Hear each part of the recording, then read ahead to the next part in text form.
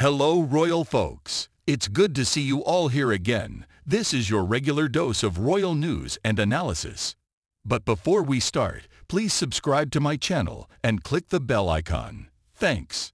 So now, picture this. It's the 2024 Paris Olympics. The world's finest athletes are gathered to showcase their superhuman abilities. But forget about the high jumps and sprints, because the real action is happening in the VIP section. And it's a showdown that would make even the most dramatic reality TV producer blush with envy. In one corner, we have the Duchess of Sussex herself, Meghan Markle, former actress, former royal, full-time headline generator. And in the other corner, the ice queen of fashion, the devil who actually wears Prada, Anna Wintour. Now, before we dive into the nitty-gritty of this fashionable fracas, let me just say, this is the kind of drama that makes me wish I had a lifetime supply of popcorn and a comfy chair with a seatbelt, because, folks, this ride is about to get bumpy.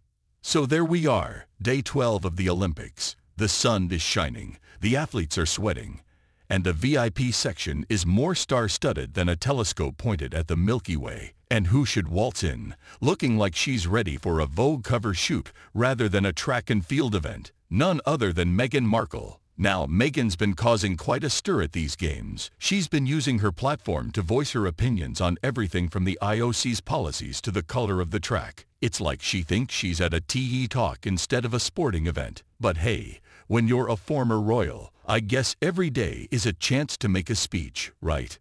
But here's where it gets interesting, folks. Just a few rows behind Meghan, sitting like a statue carved from ice and hairspray, is Anna Wintour. And let me tell you, if looks could kill, Meghan would have been vaporized faster than you can say fashion faux pas. Now, Anna Wintour is known for her poker face. This woman could watch paint dry and not even blink. But on this day, something snapped. Maybe it was the heat. Maybe it was the fact that Meghan's hat was blocking her view. Or maybe, just maybe, it was years of pent-up fashion fury finally boiling over. Because suddenly, out of nowhere, Anna Wintour, the woman who probably hasn't raised her voice since 1989, starts yelling. And I'm not talking about a polite excuse me. I'm talking full-on, Broadway musical final level yelling. Take her out, she screams, pointing at Meghan like she's ordering the removal of last season's handbags. Can you imagine? The woman who spent decades cultivating an image cooler than a penguin's bottom suddenly loses it like a toddler who's been told they can't have ice cream for dinner. It's like watching the Statue of Liberty do the Macarena. Shocking, slightly terrifying, but you just can't look away. And poor Meghan, she's sitting there, waving at the cameras, probably planning her next inspirational Instagram post, completely oblivious to the fashion fatwa that's just been issued against her. It's like watching a gazelle happily munching grass while a lion sneaks up behind it. You want to yell, "Look out," but you're too busy picking your jaw up off the floor. But folks, this is where it goes from drama to full-on soap opera. Because faster than you can say Olympic sprint, a team of security guards descends on Meghan's seat. Now, these aren't your average mall cops. These are beefy, earpiece-wearing, sunglasses at night type security guards. The kind that make the rock look like a pebble. And before Meghan can even finish her wave to the cameras, these guards are grabbing her arms and practically lifting her out of her seat. It's like watching a scene from a bad action movie, except the damsel in distress is wearing designer labels and the villains are following orders from the Queen of Vogue. Meghan, bless her heart, is completely blindsided. One minute she's cheering on athletes. The next she's being manhandled out of the stadium faster than you can say fashion emergency. She's shrieking, she's flailing, she's probably wondering if this is some bizarre British tradition she never learned about during her brief stint as a royal. And the security guards, they're about as sympathetic as a brick wall. When Meghan asks what's happening, they drop the bomb.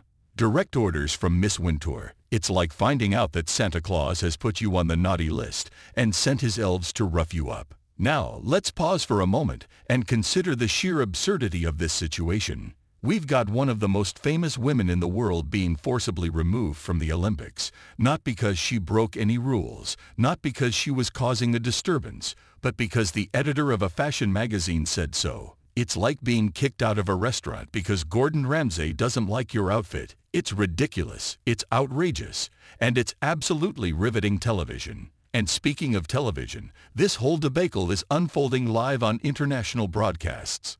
Commentators who were probably in the middle of discussing javelin techniques suddenly find themselves narrating a real-life episode of Real Housewives of the Olympics. You can almost hear the confusion in their voices as they try to make sense of what they're seeing. And in an unexpected turn of events, it appears that Meghan Markle is being escorted out of the stadium by security. Is this part of a new Olympic event we weren't informed about? Meanwhile, the crowd in the stadium is watching this unfold with a mixture of shock, confusion, and let's be honest, a little bit of glee. Because let's face it, folks, there's nothing quite like watching a bit of high-profile drama to spice up your day at the Olympics. It's like they got tickets to 2 shows for the price of 1. And through it all, there's Anna Wintour sitting in her seat, probably adjusting her sunglasses and looking like she just ordered a coffee, not the exile of a duchess. This woman has seen trends come and go. She's weathered fashion disasters and triumphs, but I bet even she never thought she'd be the cause of an Olympic-sized scandal. So Meghan's been escorted out, bundled into a black SUV like she's in a spy movie, and whisked away from the Olympic Stadium.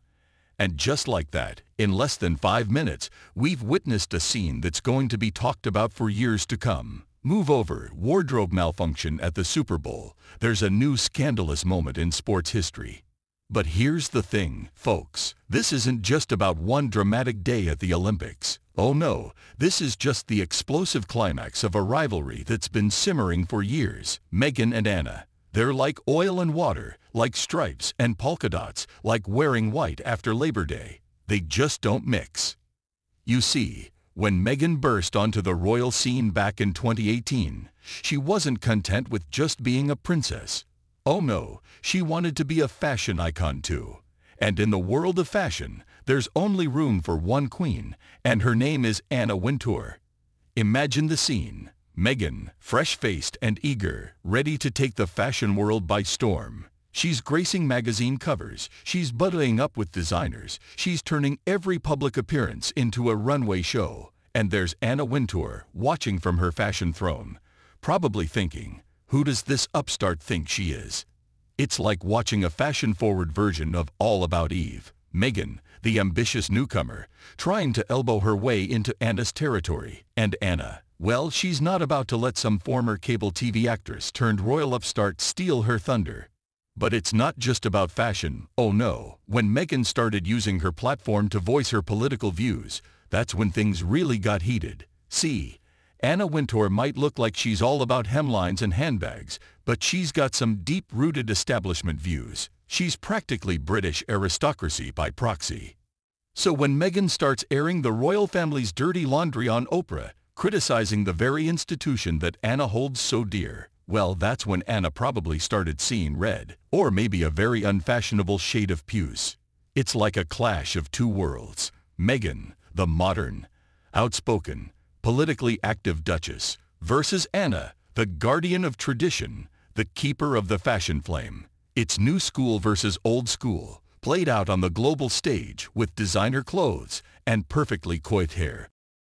And let's not forget, folks, this is all happening against the backdrop of the Olympics. You know, that event that's supposed to be about international unity and sportsmanship. Yeah, apparently nobody told these two that. They're turning the Olympic rings into a wrestling ring, and they're both going for gold in the grudge-holding event.